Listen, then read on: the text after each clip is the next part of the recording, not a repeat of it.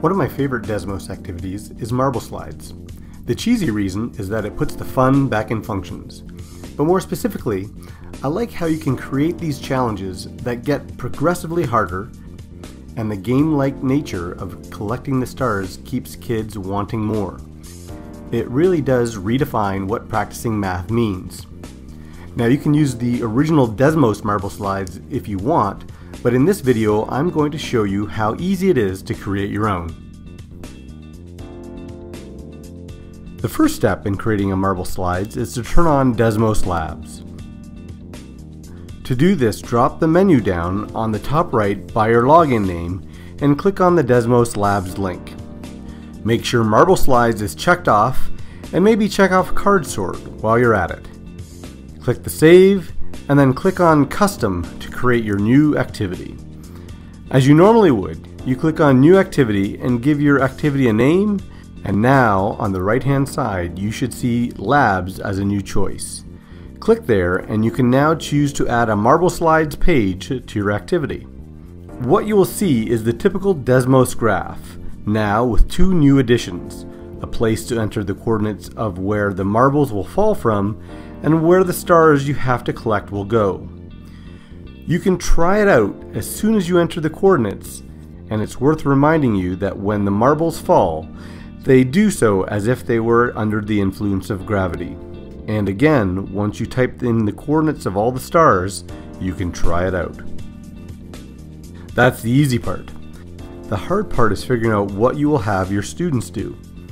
Whatever you decide, keep in mind that you have the falling marbles.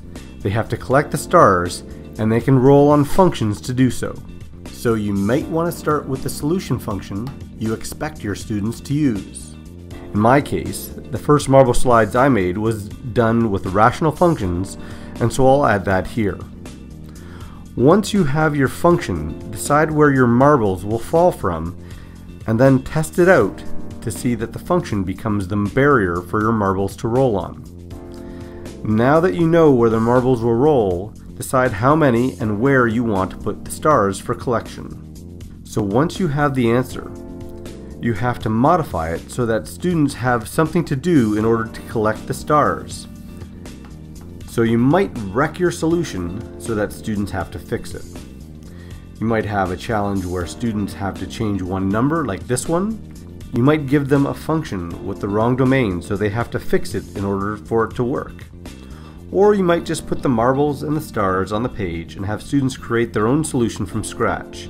Of course, regardless of what you are having them do, jot down some instructions for them to use. As you create these, check your preview often to see what students will see. And depending on how comfortable your students are with Marbleslides, you may want to start how the original Marbleslides started, with some examples of some completed configurations, and then work your way up from these simple challenges to more complex ones.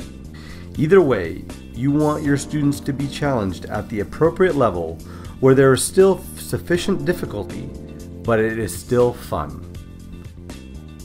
And that's as hard as it is to create a Marbleslides.